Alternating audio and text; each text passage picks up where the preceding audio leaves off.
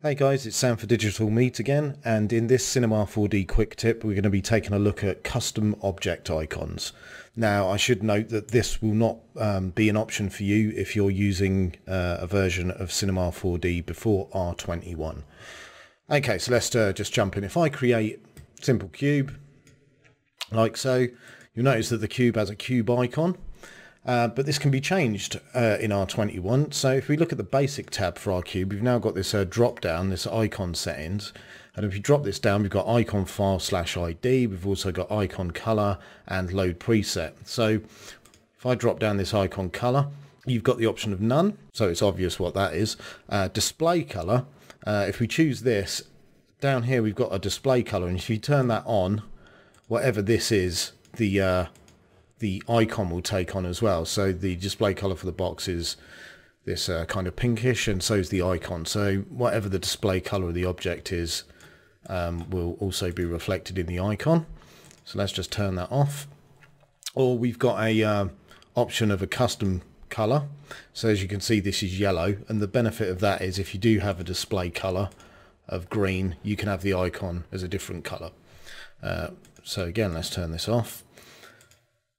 So that's the color. We've also got a button down here called load preset. So if we open this up, we can choose from some already inbuilt icons that C4D has. And so let's just choose the horsey up here.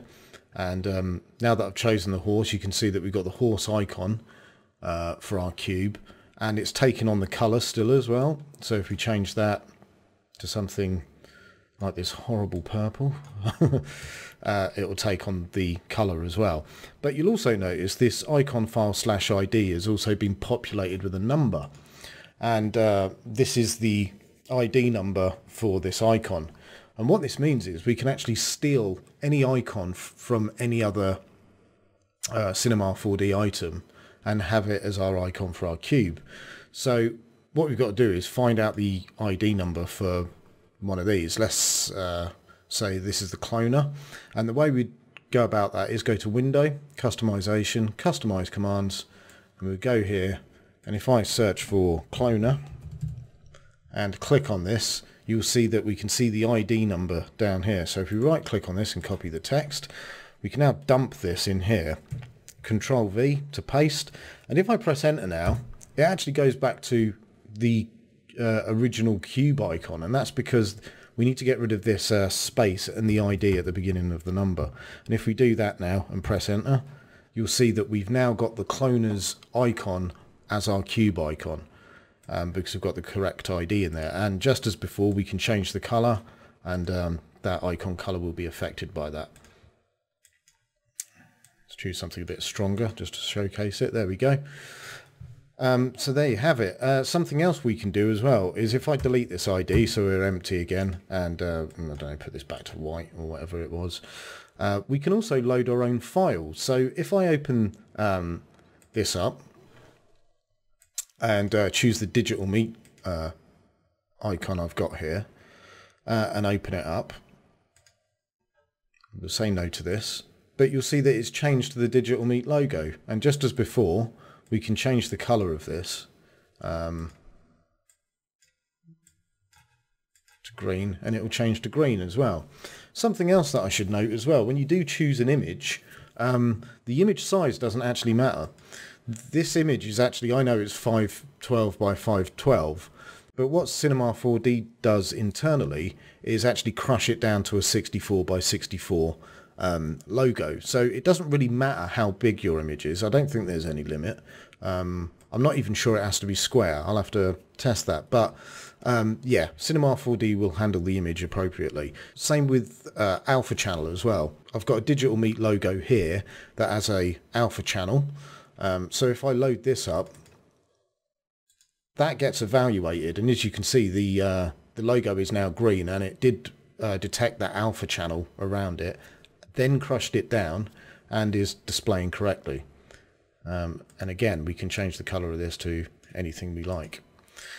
Something else that should be noted as well, we can actually toggle these on and off, and I'll come to that in a second, but you can do this for any object as well. So let's go to select, actually create a null, And we can do the same thing here. Let's just choose one of these presets and give it a blue color, something like this. So it works on all objects. Now you might find this useful if you're setting up rigs and you've got nulls sort of nested in places and you've got goals and stuff like that. It can really help you identify what you're looking at in your object manager. So I can see how it would be a benefit there.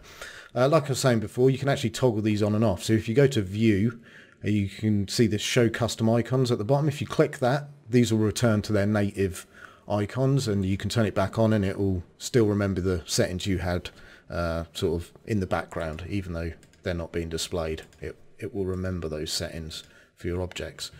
Something else that should be noted, it's not just objects. We can do this with tags as well. So if I make this cube I've got editable here, and then go to select mode, I'm just going to make a selection. So we'll have a tag, select, set selection, and you can see we've got this triangle here showing a polygon selection. If we actually go to the icon settings of this, we can do the same thing. We can choose an icon color.